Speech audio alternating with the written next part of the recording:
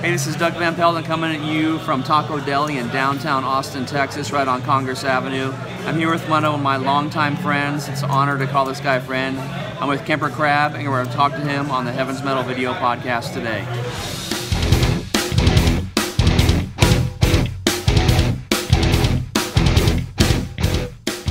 Kemper, hi, how's it going? Good, dude. How are you? Good. I want to ask you a question. Just what do you make of the liturgical side of the body of Christ, symbolism, and the teaching side of the body of Christ, like evangelicalism and teaching the Bible? How do those two relate to each other? What's important about both of them and why? Well, you know, one thing, we have a right brain and a left brain. One of them relates to symbolic content. The other one relates to what you call discursive content, like logical content. And the thing is, God made us to be integrated with that. Even if you read the Bible, it's filled with symbolic content. Jesus uses symbols all the time to describe things of worship, and the Old Testament was that way.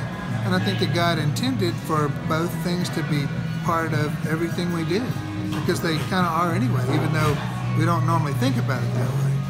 So I kind of think it's necessary, since that's what the Bible is, and that's God talking to us. Good deal. What are you doing right now these days? What are you teaching-wise, and where can people get a hold of you and any of your content? Well, there's a couple of different ways. Got a website called KemperCrabb.net that you can go to, but most of my teaching is on Patreon.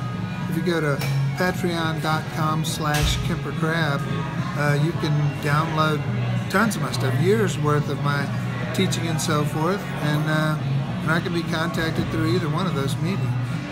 And if they're in Houston, Texas, can they see you teach at a church? They can see me teach at several churches. I teach every Thursday night a Bible study at St. John the Divine Episcopal Church, and people from all over the city who come there, and I teach there every Thursday night. And then I also teach at a church that I co-pastor called New Church, which is in Katy, Texas. And I teach every Sunday there and frequently preach there as well. Excellent. Anything else you'd like to leave us with as far as what you got going on in the future? Or? Well, we've got some recording projects coming down the pike.